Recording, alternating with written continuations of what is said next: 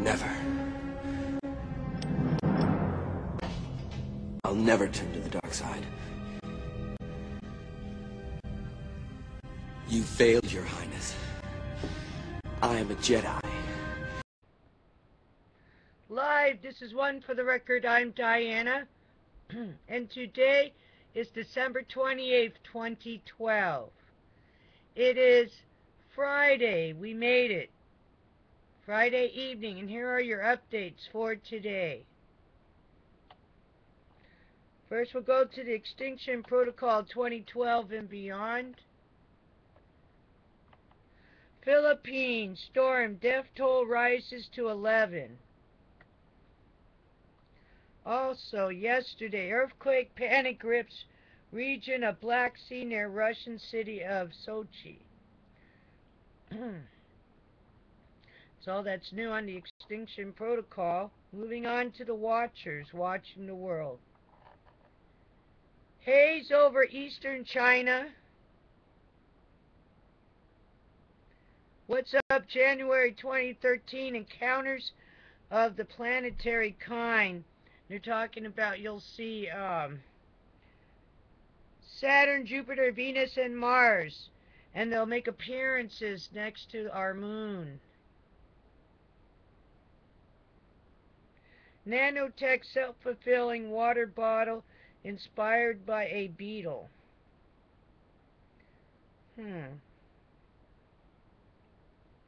That's it for the Extinction Protocol. I'm sorry, the Watchers. Moving on. E&E News. Energy News. I just got done listening to all of Dr. Deagle's show. So I'll put up, your dog's next door barking. I'll have to put up the Earth changes part of it. Alrighty then. So that will be attached to here.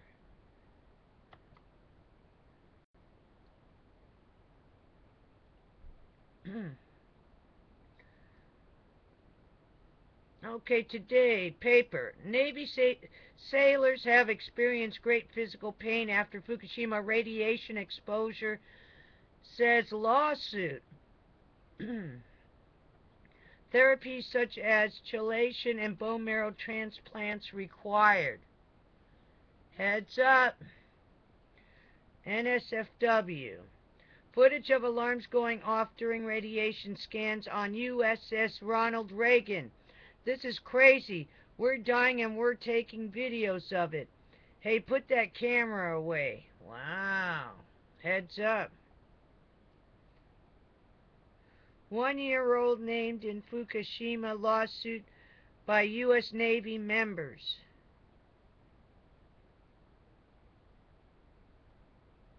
Legal expert in Tokyo, Fukushima perpetrators are escaping responsibility. Uh-oh, heads up.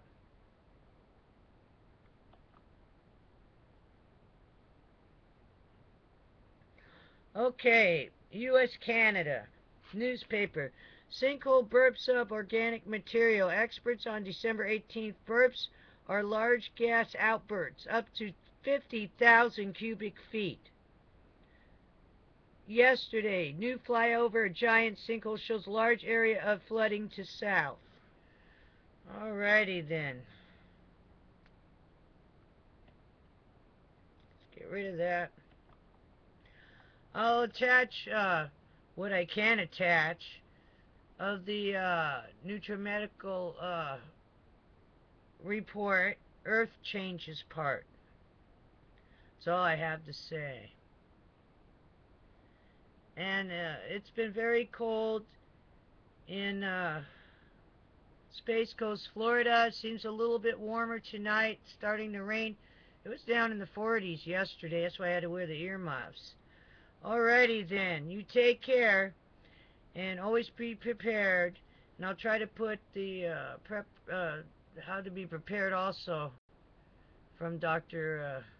Bill Deagle. But it's going to take me a while. There's some stuff I'm going to have to not play. To my commentators out there, I'm just showing you what's out there. I don't need your comments, you know. So if you want to miss out on some information, that's on you. Alrighty then, but it's still out there all over YouTube. So, take care and be prepared. Alrighty then. GCN. Great Talk Radio starts here.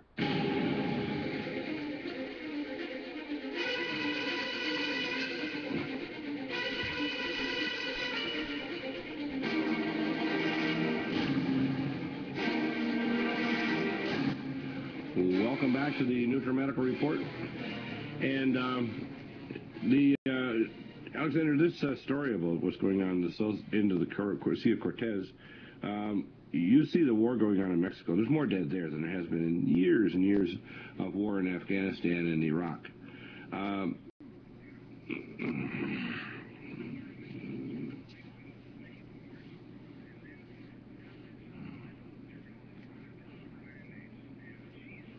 Multiple times now, exposing the evil doings of Felipe Calderon and all his henchmen, you know, killing people. And it turns out in her new book, Mexico en Llamas, which is Mexico in Flames, Annabelle Hernandez, it's at concienciaradio.com. I just spoke about it. I mean, she hits it right on the nail. Mexico is dead. Maybe we should get her on the show sometime. Well, if you want to bring her... Yeah, if you want to bring her on the show, that'd be worthwhile, because we have you on sometimes multiple times. I think this last week you've been on a bunch of times. Talking about spiritual things, we have Pastor Dave Lee on, and the two of you are great having on. By the way, starting on the 9th, we'll have an hour where both you and Pastor Dave will be on every Wednesday. And we'll cover controversial things. In fact, we have had a lot of positive and a few negative feedback. What people have to understand is when I pre-screen people like Pastor Dave, the radical things he's teaching, because a lot of people said, we want you to publish your statement of faith. Well, my statement of faith is very radical. It is the original way that was taught by Jesus. It's not the disturbed and truncated and abbreviated or milk and cookies way of many of the common churches nowadays. It's the special forces Christianity you need to have to survive the tribulation that's coming. Precisely. I mean, it's about the simplicity or the singularity of understanding what Jesus Christ represents, all right? Right. Mm-hmm. He represents the transformation of human beings into a different kind of creature. He represents changing your heart of stone with the commandments written on it like rules into a heart of flesh with his DNA coded into your very actions and the very nature of your being. That's what makes it different. That's what makes it different, is that you're no longer just redeemed by God where your sins are taken away. You're transformed into a new creature. Well, when the Holy Spirit is with you, you can feel inside every part of your body. Your DNA lights up like traffic lights. I mean, it's just amazing. Right. Now, let's get into some of the things. Let's analyze 2012. What would you say about 2012 in terms of what's happening in the world? The positive and negative things are going on, Ann and Alexander. Well, I'll let Ann go first if she wants, or if you want, I can take it, Ann. Yeah, and you can talk about what you've seen. A lot of people say they don't see anything happening. I see everything. I mean, you mentioned about them cutting off the water at the rivers for the barges. You mentioned so many things about earth changes. Let's go through all the positive and negative things that have happened. Well, of course, all the earth changes. We have volcanoes that have been dormant for 25 or 30 years or even 50 years, and they're becoming active. We have a volcano now, another volcano just north of the Pu'e'u'e volcano, and you remember the Pu'e'u'e volcano was the one that sent ash around the world, and it closed the air lanes for New Zealand and for southern Australia. There was so much volcanic ash in the air. Now we have another volcano called Kupahui, which is just south of Pu'e'u'e. So they sound the same, don't they? Yeah, they do sound very similar. Anyway, it's not sending ash so much as fog, that's volcanic organic gases. It's sending out sulfur dioxide. Now, and it's sending it to almost to the bottom part of Africa. So it's making its way across the Atlantic. And the trouble with sulfur dioxide is that it mixes with the water vapor in the air and forms acid rain. So it's going over the bottom part of Argentina, and when it does that and it rains, then the plants will die. And the same thing happened. The acid rain was killing the plants, the trees in Minnesota and Wisconsin and along the East Coast, and they traced that back to California because of the air pollution, the smog.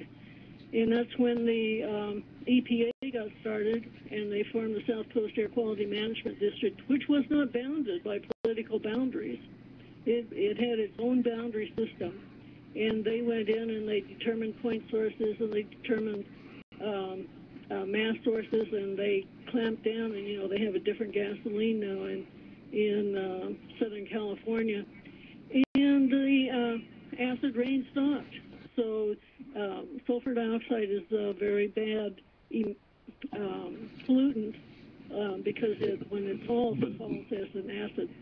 By the way, the biggest amount of acid rain is coming out of Mount Erebus in Antarctica and volcanoes all over the Earth, including under oceanic. They exceed by tens of thousands of times the amount of radiation of acid rain generated by plants, except in places like China and India where there's no environmental standards at all, and that's significant. So we shouldn't be trading with these countries unless we put scrubbers on their smokestacks. We've cleaned up our act here in North America. We're in Los Angeles, like I was there visiting in 1978. Compared to now, the air is pristine in LA compared to the late 70s. It was unbelievably polluted with leaded gasoline and toxins and ozone all over the city and the brown smog everywhere. So we've cleaned up our act here in North America, but in terms of these third world countries, India, China, Indonesia, no, they're a mess. Just want to cover a little bit more of this hypothetical. I'm going to post over from Wikipedia. Nemesis is a hypothetical red dwarf or brown dwarf originally postulated in 1984 to be orbiting the sun at a distance of 95,000 astronomical units or 1.5 light years, somewhat beyond the Oort cloud to explain a perceived cycle of mass extinctions in the geological record, which seems to occur more often at intervals of 26 million. As of 2011, over 1,300 brown dwarfs have been identified, and none are inside the solar system.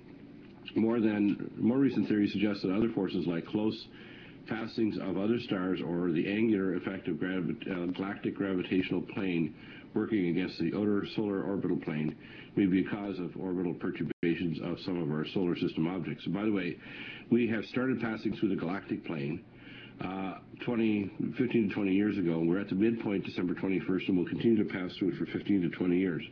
But we are passing through what's called the gravitational plane, so we're passing through a change, and we're now in what's called new space, or we're called the torsion field, this change conformation, which affects the plasma physics of our stars and the Earth. So that, by the way, will change the movement of magma inside our planet. It'll change the movement of plasma inside the stars and increase the risk of a major coronal mass ejection. So that's one factor, and we know that one of the things that the mines had correctly, even though it wasn't an incident right on that day, is the change in the torsion field, which is the fifth dimensional conformational field of space-time, which forms wormholes, etc.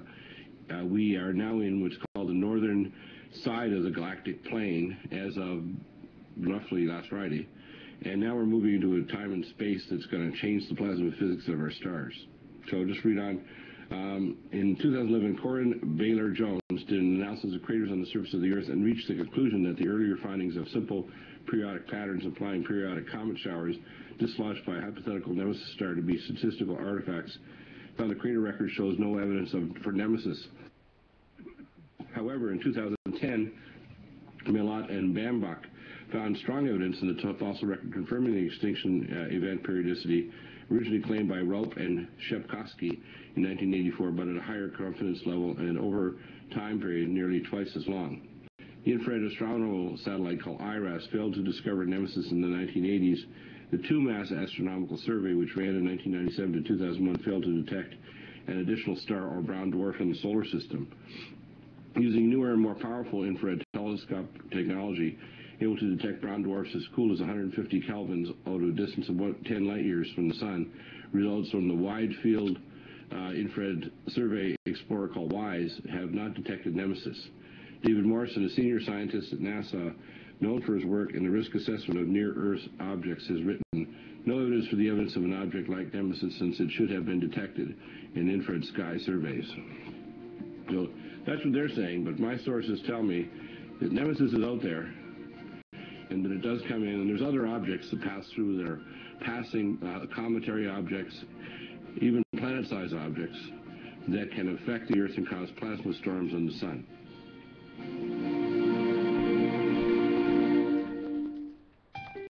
Is your whole health constantly challenged? Would you like to age less? Radio. Something more important. Search no more. We are the GCN Radio Network.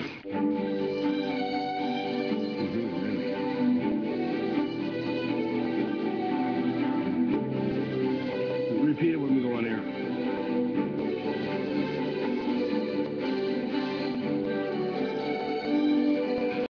Welcome back to the Nutrimedical Report. And Ann, you had some important news about Fukushima and the NRC. Let's get into that.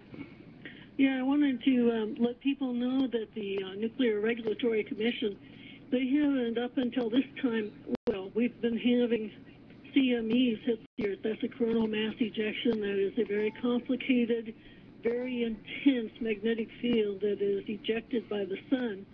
And if it's Earth-directed, will interrupt our power grid, among other things, because it interacts with our magnetosphere, which are the lines of magnetic force that protect us from the space debris that otherwise would come through.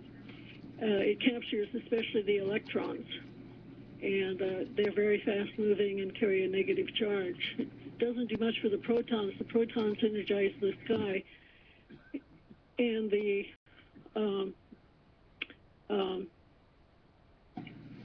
anyway, the NRC has decided that they're going to address that the electrical grid is vulnerable to a prolonged outage caused by extreme space weather. Well, we know that from talking to Ernie Gunderson's wife and Ernie, and talking to other people that are getting feedback from the NRC, that are harping on this isn't being ignored by the government departments in the NRC. They know that this is now in the blogosphere, this fact that we've talked about this with you and with Chris Harris and other nuclear experts, and they can't ignore it. If they have a major CME at Carrington event of 1859, the power grid and nuclear reactors will go into hot shutdown, and they will lose their critical backup power, and you'll have a nuclear explosion. Yeah, and they know also that their emergency backup generators have been fried by ground currents caused by CMEs. I mean, that's happened at numerous nuclear plants in the United States over the past 2 years. And I think I've reported on some of that, and so has Chris Harris. Yeah, exactly. So what they're going to do is they're going to consider a backup power for their spent fuel pools, and the backup power should last 2 years. So they're expecting the power grid to be down for 2 years should Carrington event.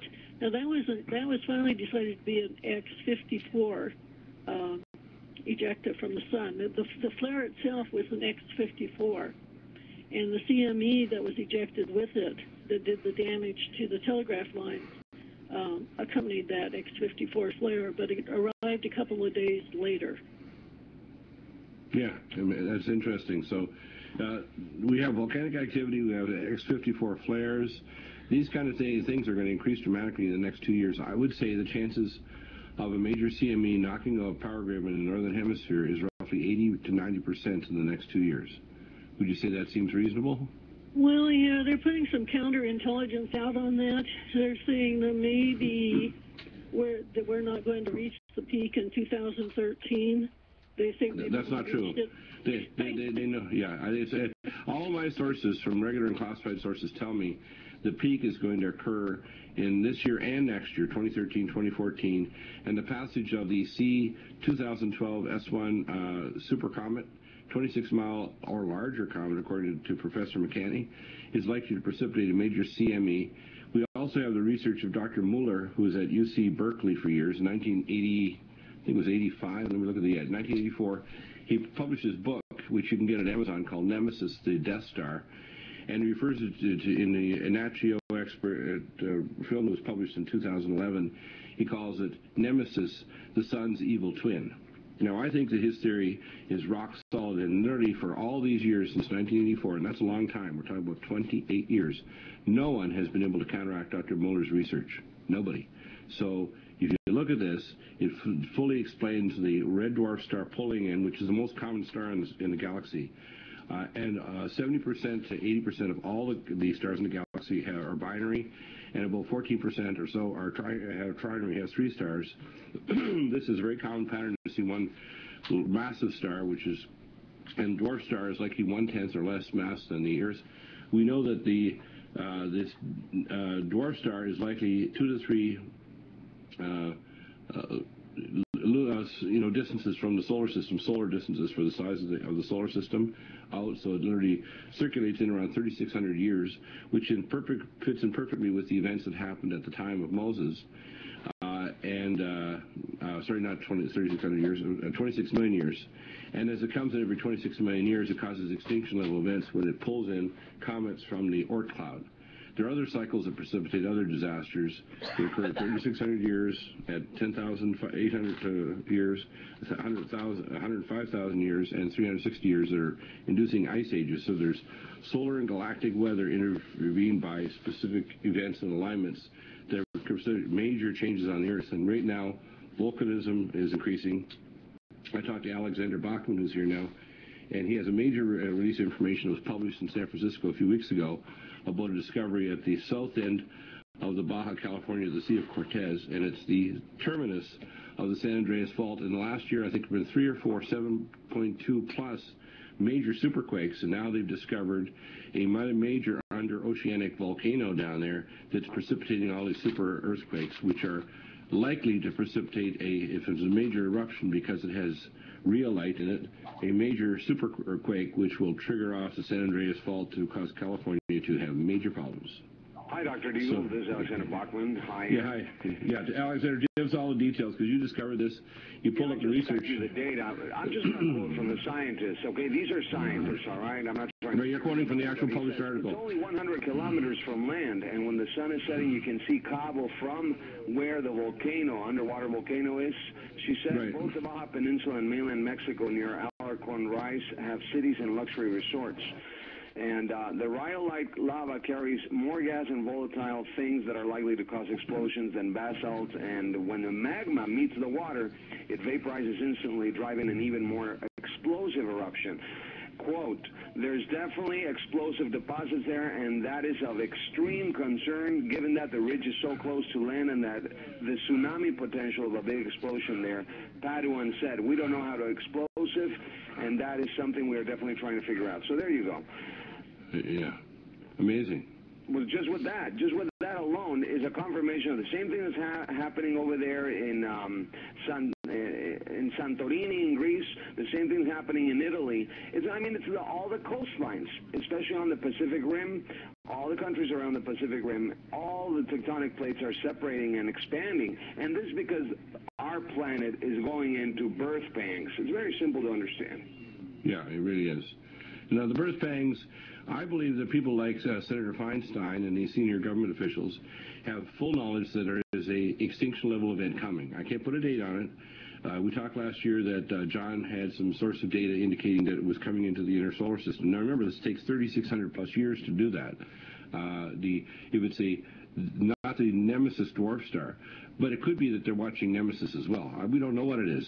What we can say is that the globalists, all their actions portray that there's some object coming in, whether it's a comet or a planet-sized object, that'll cause major cataclysms on Earth, and they want control before these extinction-level events occur. That's what we can analyze. Well, so many people are coming at me, against me right now, because we said 2012 was the big day. No. It's a cyclical. You've come to expect winter specials from Herbal Healer Academy, and we're not going to let you down. Battle through cold and flu season with powerful, natural, and safe